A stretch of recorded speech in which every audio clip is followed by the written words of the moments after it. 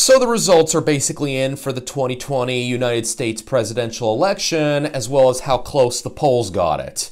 And they were a disaster. Keep watching and we'll break it down. I'm Richard and this is Richard on Data. So a few weeks ago, I did a video on why I thought the polls, pollsters, and poll analysts were all basically incorrect, and how the election was probably a lot closer than conventional wisdom made it out to be. That video encouraged all kinds of very spirited comments, but there was a lot of good discussion there all around, and there were several requests for me to make a follow-up video. Well, the results are in now, and what I will say is, I made a prediction, kind of just for fun, at the end of my last video about how I expected Trump was actually narrowly gonna eke it out. Needless to say, that didn't happen. But having said all that, we do have a series of polling misses to look at now, and I think there's a lot to learn from this, whether you're a data scientist or whether you're just somebody who's a political junkie. Now in this video, I'm going to talk about why, as a data scientist myself, who likes to think he knows a little bit about the underlying political domain, why exactly I thought the polls were wrong. Because yes, my approach to that certainly wasn't data-driven, at least in any strict sense. But it was inspired by the way that I look at data and models in the real world. And then naturally, I'll also talk about how I overcorrected and the assumptions that I personally made, which were incorrect too. And now that we can also sort of Monday morning quarterback the whole situation, I'll talk about some of the factors that polling might have missed this time around and how we might want to be thinking about this problem in the future. The other thing that I'll say though is this will probably be the last video that I make on this topic because once again, my channel name is Richard on Data and not Richard on Politics. There's a reason for that. Before I get into all of this, just some usual asks. Number one, subscribe to my channel if you haven't already and hit the notification bell so YouTube notifies you whenever I upload a video. Then take just half a second to smash the like button because that really does help my content reach a larger audience. And lastly, in the description of this video, I'll have a link to my Patreon account. So if you guys would be willing to support me over there, it would be massively appreciated. Now, without further ado, let's get started. So let's actually start with a disclaimer, which is that while there are things like recounts and lawsuits and things like that, which are happening in various states, it's happened in the past that things like that tip the scale by like a few hundred, maybe 1,000 votes here and there. But it's very unlikely that you're going to see any kind of significant change from where the results stand today. And where the results are is that Biden is at 306 electoral votes, Trump is at 232 electoral votes. And the margins in many of these states were incredibly close. Here's Arizona, which is a traditionally red state that broke for Biden this time by around 0.3%, or about 10,000 votes. Then this is Georgia, another state that hasn't gone blue since 1992. Biden also carried it by about 0.3%, or around 14,000 votes. And then here's Wisconsin. This is a state that Trump flipped in 2016. Now Biden took it back this time, but by a margin of about 0.6%, or 20,000 votes. There seemed to be consensus for a long time that this election was going to be a very easy Biden win. Biden was way ahead in the polls. The polls were a lot better than they were in 2016 because they realize now that college education versus not is a very important factor that explains voting behavior. And so while those people were a lot harder to reach, you could just wait for college education and it would fix the polling issues. So how'd they do? Well, they were worse than they were in 2016. Here's a summary that Nate Silver put out on Twitter on this. So the polling errors included approximately Trump +8 in Wisconsin, Trump +7 in Iowa, Trump +6 in Florida, Trump +5 in Michigan, Trump +5 in Texas, and Trump +5 in Ohio. And that's just the presidential race. The Senate polling errors were even worse, a lot worse. To be fair, those are 538 polling averages. Now, if you go over to Real Clear Politics and look at their polling averages, those are a little bit closer. But again, these are averages though, which means there are individual polls which really didn't age well, such as this A+ poll from ABC News and Washington Post, which said that Trump was up by 17 points in the state of Wisconsin. So let me be blunt for a minute and put it this way. Suppose you or I, we're a data scientist and we're doing survey methodology and polling for some client. I don't want to say that we get fired for things like this, because that's probably a bit of an exaggeration, but at the very least, the clients that we were working for would lose a lot of trust in us and frankly stop using our work. And yes, while it may be true the final prediction was correct in many of these places, as little as 0.6 points or more in polling error would have led to a completely dramatically different outcome. And so there are very open questions about what does this look like in future presidential races or even in our current Senate races. So I really don't want to let narrow victories in some of these states obscure the broader polling misses here. Now, I made some assumptions about how various states were going to go myself, which turned out not to be true, so I'm not letting myself off the hook for this one either. But I did get one thing right, which was guessing that Trump was going to outperform the polls. So why exactly did I make guesses the way that I did? Well, it kind of came about through the same thought process that I would use for evaluating a real-life statistical or ML model, and there were three parts to it. First of all is looking at the raw data, which in this context, the closest analog to that is the polls themselves. Invariably, if you have bad data, you're going to make a bad model or you're going to make a bad forecast every single time. And quite frankly, when there's a poll out there that's saying that a state that voted for somebody one year and then swings against the same person 4 years later by 18 points in a polarized environment, I'm going to be really skeptical about that because that really doesn't make a lot of sense. Secondly, when you look at models and forecasts, it is really good to take some cases here and there, look at the forecast predictions that are coming out, and see if they look reasonable. And when I see things like Texas at a 40% chance for Biden, or things like Alaska and South Carolina in play when they weren't 4 years ago, I'm going to have a little bit of skepticism about that. Like, that might very well be true, but I'm going to be skeptical and take a second look at it. But the biggest thing of all to me was the early voting data.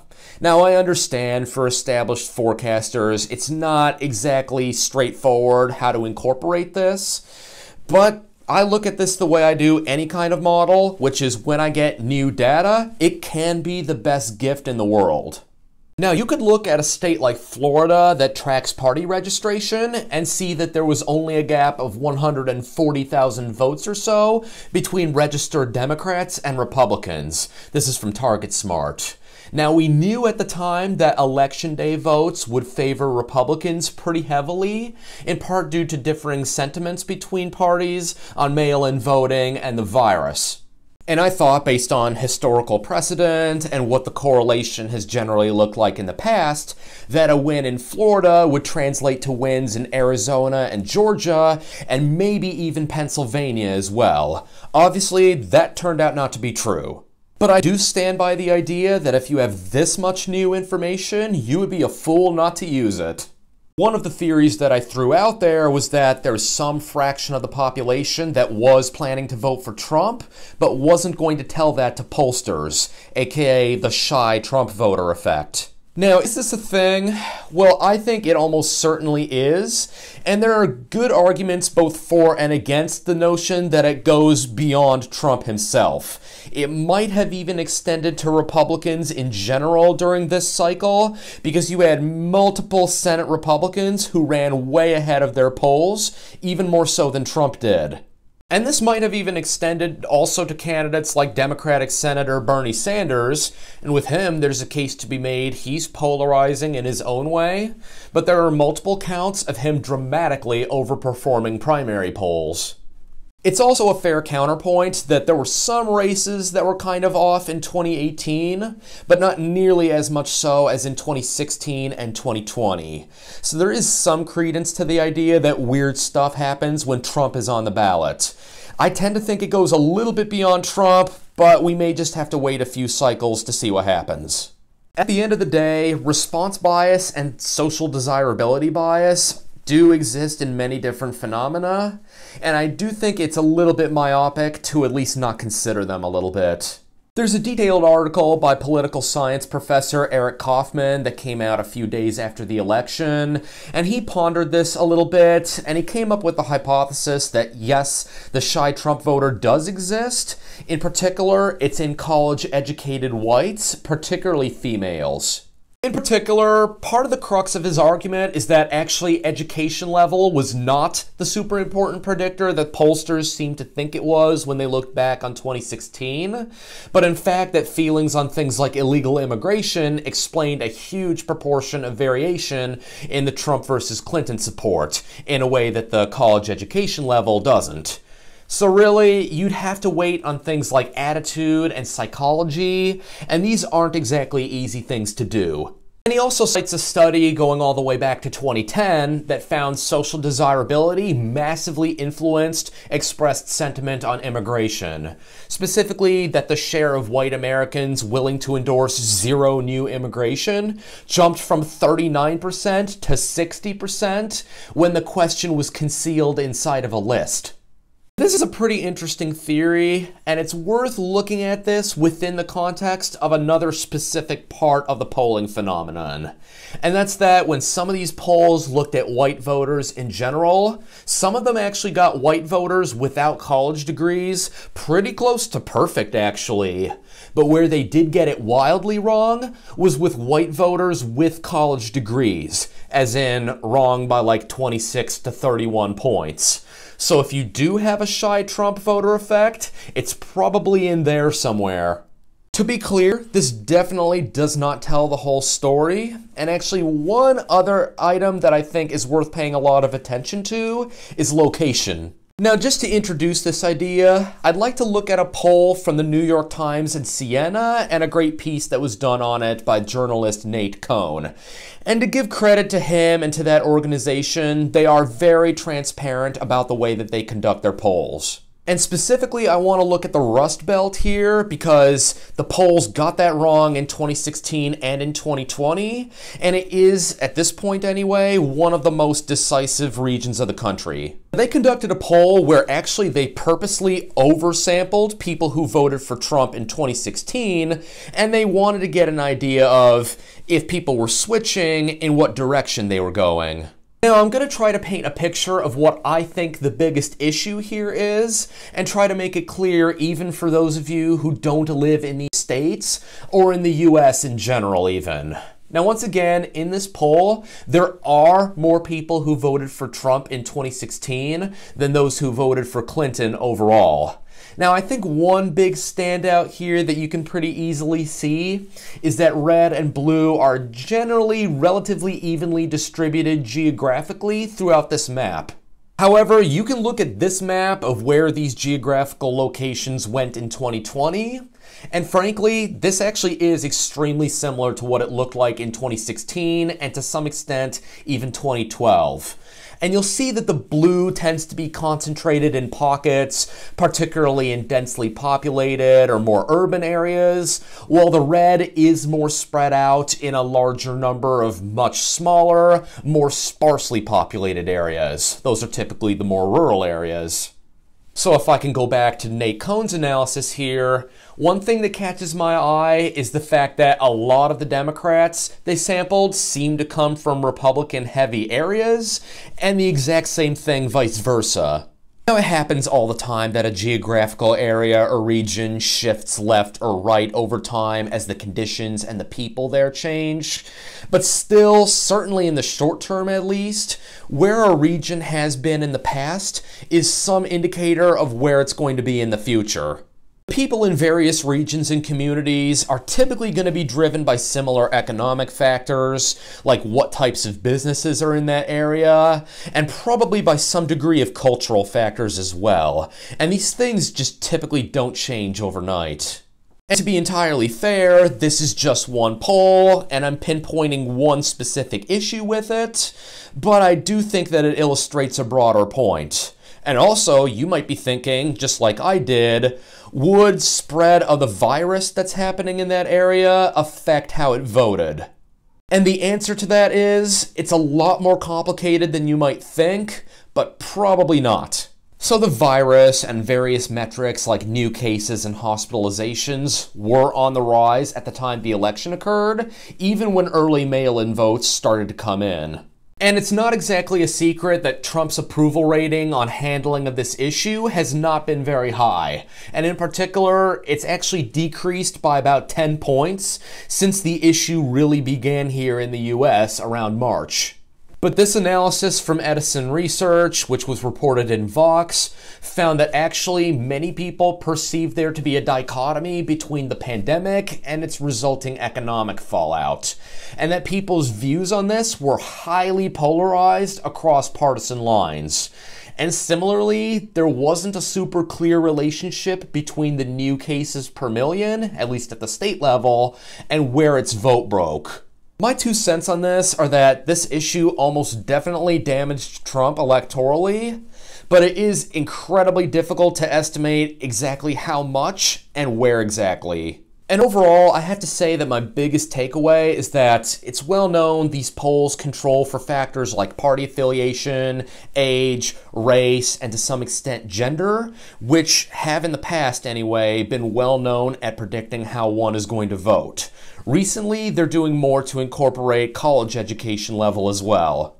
But there are a huge number of factors out there that can probably explain how people vote. Location is one that I made a point on in this video that I think could potentially be huge and should probably be handled in a more nuanced way rather than rural versus suburban versus urban. There's views on particular specific issues like the immigration issue I pointed out earlier. Maybe there's things like type of job. Is it blue collar versus white collar? What's the religious affiliation? What's the income level? There are all these things out there which some polling organizations probably control for more so than others. Granted, I certainly don't know what all those different things are, but I do really think at the end of the day, the same features that we used in the past to explain variation in voting behavior aren't working quite as well now, and we need to look at different features going forward. Then once we figure out what those features actually are, the next step is figuring out how to actually measure these things appropriately, which could be a challenge in its own right. So who knows how accurate polls, pollsters, and poll analysts are going to be in the future, in particular while we have a constantly changing world around us. But I do have a strong suspicion that this is going to go over just like any other complex data science problem. That knowing how to attack the problem and make models better is primarily going to be driven by domain knowledge. That is, a better understanding of the country and the people in it than it's going to be from tweaking models and algorithms. What do you guys think? Why do you think that the 2020 polls were off? And then do you think that the polls are going to improve or that they're going to continue to worsen? Leave your comments down below. As always, try to be civil about it. Thanks for watching this video, and if you enjoyed it, please consider sharing this video and smashing the like button. And then I'll see you all in the not so distant future. Until then, Richard, on data.